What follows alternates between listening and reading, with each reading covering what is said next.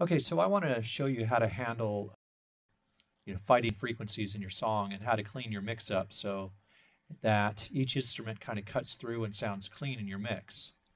Let me go through some of my song here, and you may notice that the parts that have EQ, like right here, got a lot of different things cut out, and then I've got certain frequencies that are enhanced to make room for other frequencies.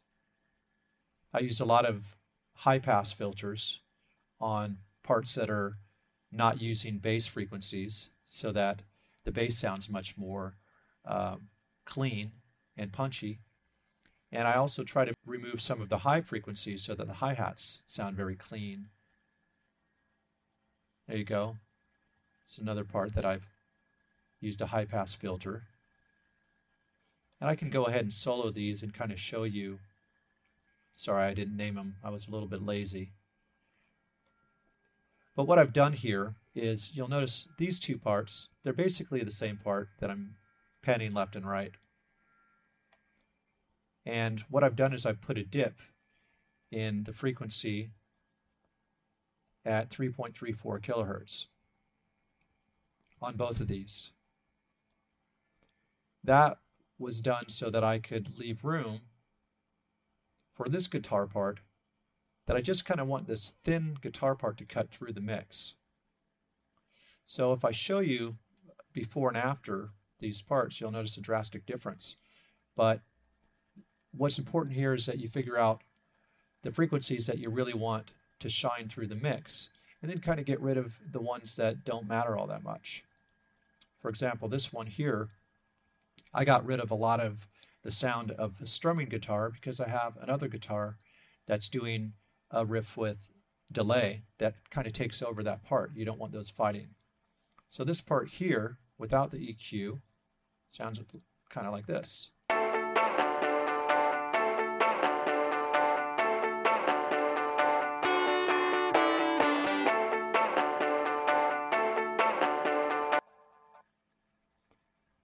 And then with the EQ, it now sounds like this.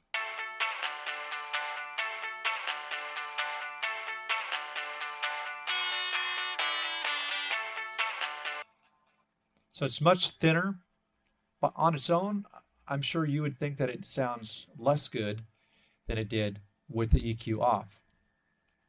But within the mix, that's the signal that I actually want to cut through, and it makes room for the other guitars. The other guitars here have a high-pass filter, so it's cutting out below, I believe, 120-ish, 123 hertz. And then I put a dip at the same frequency that the other guitar part had the volume increased. And that kind of just leaves room so that it'll cut through. And that sounds like this.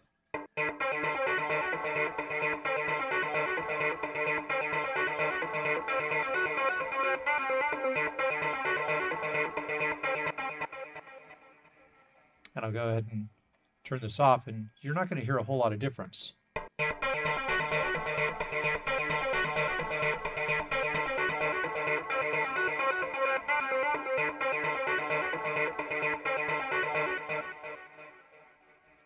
Now when I play them together, they're going to sound like they've got their own space.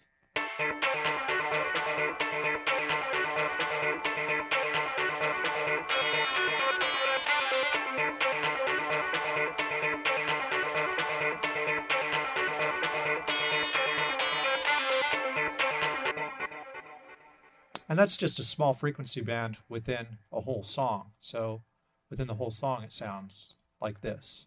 Now this song's not completely EQ'd, so it's certainly not perfect, but everything seems to stand fairly well in the mix at this point.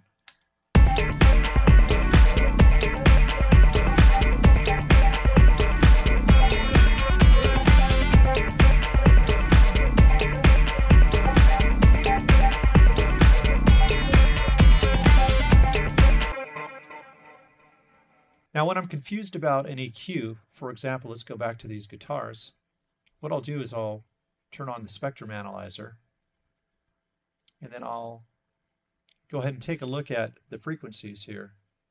So what you're going to be looking for here is that you'll notice up in the high frequencies that you got some action going on with this part. Of course, you've got it taking up a lot of other frequencies too. So that's why I decided to cut those frequencies out. So let me go ahead and turn off this EQ so you can actually see how it was beforehand.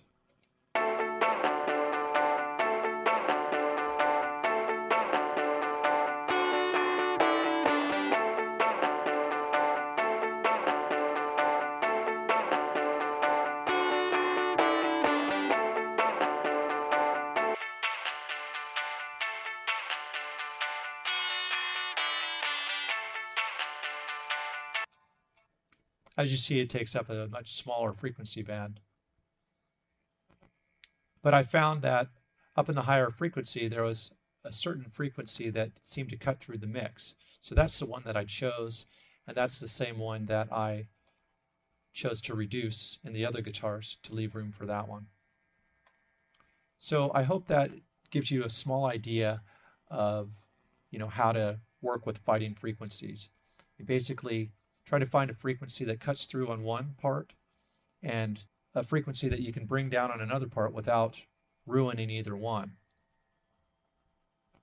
Now, another thing that you may want to use a spectrum analyzer for that I recommend is to take a look at certain parts that you wouldn't even think have low frequencies in it. Like, for example, I have a high-pass filter on this hi-hat, and oftentimes with your ears you wouldn't even notice that that's necessary.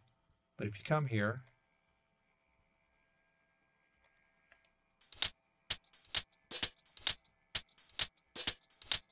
you notice that there's low frequency action happening here. And even though it's not a whole lot, if you got 20 tracks that are kind of delivering this kind of mud, it's going to make the lows in your song not really cut through as well as you'd like them to. So just by simply putting on a high-pass filter,